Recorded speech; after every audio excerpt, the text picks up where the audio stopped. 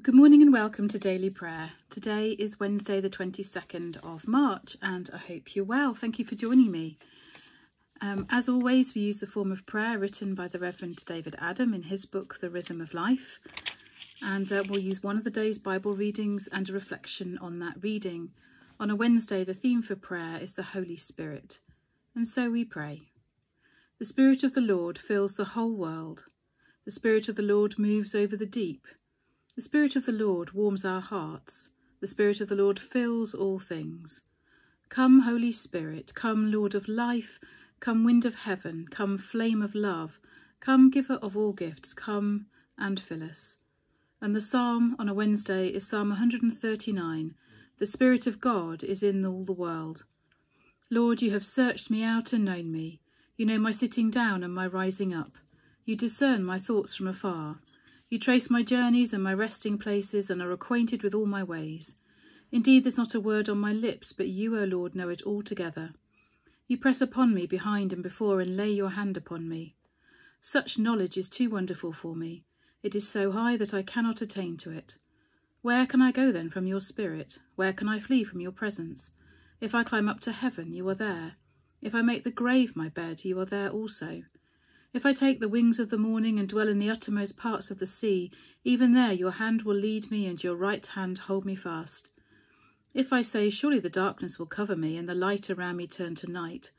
Darkness is not dark to you, the night is as bright as the day.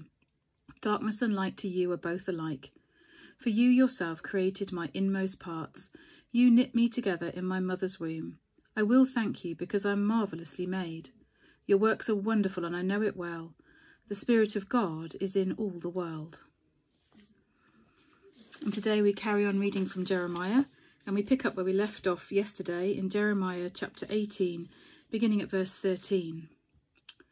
Therefore this is what the Lord says, inquire among the nations, who has ever heard anything like this? A most horrible thing has been done by virgin Israel. Does the snow of Lebanon ever vanish from its rocky slopes? Do its cool waters from distant sources ever stop flowing? Yet my people have forgotten me. They burn incense to worthless idols, which made them stumble in their ways in the ancient paths. They made them walk in byways on roads not built up. Their land will be an object of horror and of lasting scorn. All who pass by will be appalled and will shake their heads.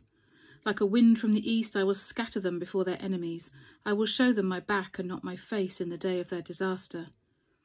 They said, come, let's make plans against Jeremiah, for the teaching of the law by the priest will not cease, nor will counsel from the wise, nor the word from the prophet. So come, let's attack him with our tongues and pay no attention to anything he says.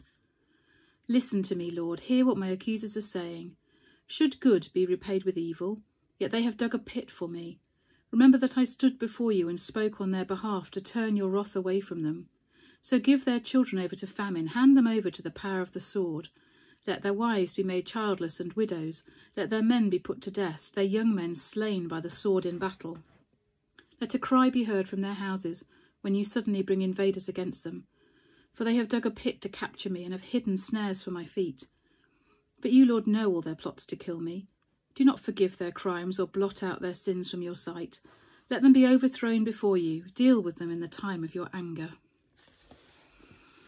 So the next part of Jeremiah. So let me read a reflection, and this week they're written by Bishop Graham James, and he says this. Although in our contemporary world biblical knowledge is not what it was, someone forecasting disaster may still be described as a Jeremiah. Today's reading tells us why. Jeremiah's prophecies of doom for Israel continued for around 30 years, and so his credibility waned. If Jeremiah was really speaking words from the Lord, why did nothing happen? The priests and leading figures among the people of Israel got fed up having their integrity impugned, so they plotted to destroy Jeremiah's reputation. Why should he not get a taste of his own medicine? Jeremiah, aware of the plotting against him, pleads with the Lord to act. God may have his reasons for being patient with his faithless people, but within Jeremiah himself there's a longing that the Lord should not forgive their iniquity. There are two features of the human condition vividly reflected here. The first is the way in which we long to strike back at those who are our severest critics. Sometimes we know in our hearts that what they say has a measure of truth. That may make us even more angry and resentful. Was that the case with Jeremiah's opponents? When we're in the right, however, and face opposition, we may want to see our critics face retribution. That's dangerous too, since we become judgmental, usurping God's place. Righteousness can morph into self-righteousness. Being resentful or becoming self-righteous, neither is attractive. Which is the greater danger in our own lives? Very real, very human conditions, aren't there? How we handle criticism, or how we handle being truthful and not being full of pride and judgmentalism. And so we pray, and we begin with the collect for this week. Merciful Lord, you know our struggle to serve you. When sin spoils our lives and overshadows our hearts, come to our aid and turn us back to you again, through Jesus Christ our Lord. Amen. And a prayer for Lent. God of our deepest selves, as we walk with Jesus in the wilderness, as we face our fears and doubts, as we leave behind all that has weighed us down, may we tread with lightened step through the 40 days of Lent, knowing that we are dust and to dust we shall return, but will come to Easter filled with joy, knowing that we are loved and meant for life with you forever. Amen. On all who are dispirited and dejected, on all who've lost hope or joy, on all who are unable to cope, on all who are weak and heavy burdened, on all who are fearful and anxious, on all who are lost or have strayed, on all who are powerless and helpless, Lord, have mercy. Holy Spirit, bringing order out of chaos, Holy Spirit, breathing life into the lifeless, Holy Spirit, making strong the weak, Holy Spirit, guiding all who venture, Holy Spirit, filling all things, come renew the face of the earth. And so we pray together as Jesus taught us. Our Father in heaven, hallowed be your name. Your kingdom come, your will be done on earth as in heaven. Give us today our daily bread. Forgive us our sins as we forgive those who sin against us. Lead us not into temptation, but deliver us from evil. For the kingdom, the power and the glory are yours, now and forever. Amen. The strength of God, guide us. The power of God, preserve us. The wisdom of God, instruct us. The Spirit of God be within us today and evermore.